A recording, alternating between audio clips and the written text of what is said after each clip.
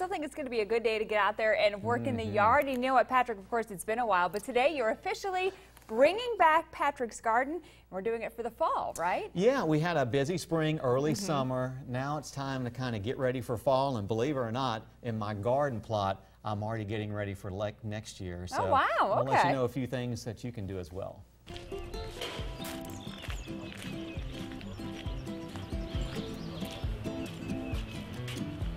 After a bit of a summer break, now back into Patrick's Garden, and we're going to be talking about two different things in this segment. First, something from spring and summer, and something that we're going to be doing to prepare for fall and next winter when it comes to our garden.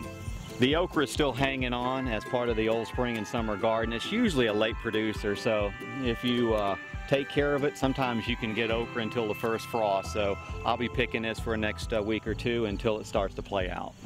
As the stalks of okra get a little bit older, you may want to start picking the okra itself a little bit smaller, because if you let it get too big this time of year, it'll get tough.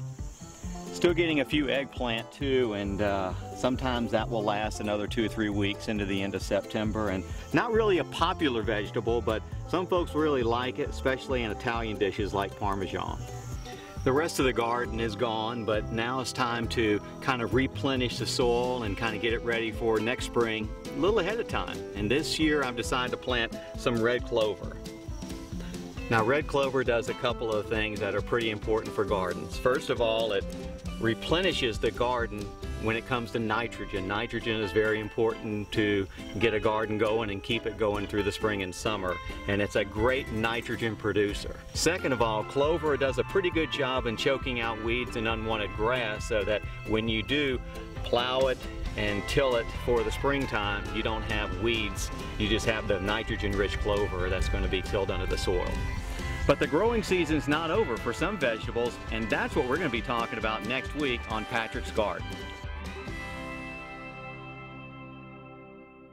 All right, I have to admit, I'm one of the ones who totally loves eggplant. You love it or you hate it. I don't think there's any in between. They've been awesome this year. We have a couple left for you, so you never know. But hey, today I was over at Glass Farm Nursery, and they are open. Today was the first day. Look at the beautiful pansies. That's right.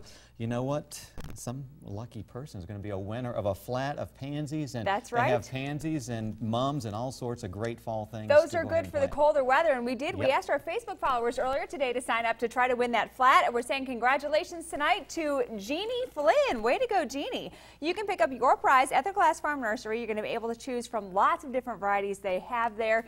And as you mentioned, they open up today at Rising Fawn, so they've got a fall season, right? Yeah, 10-inch mums, only $4.99, so it should be a great weekend to go out and do some shopping and maybe getting out in the garden. Fantastic. Congratulations, Jeannie. And stay with us. We've got a very patriotic Throwback Thursday when we return. But first, a 30-second house call from Dr. Oz.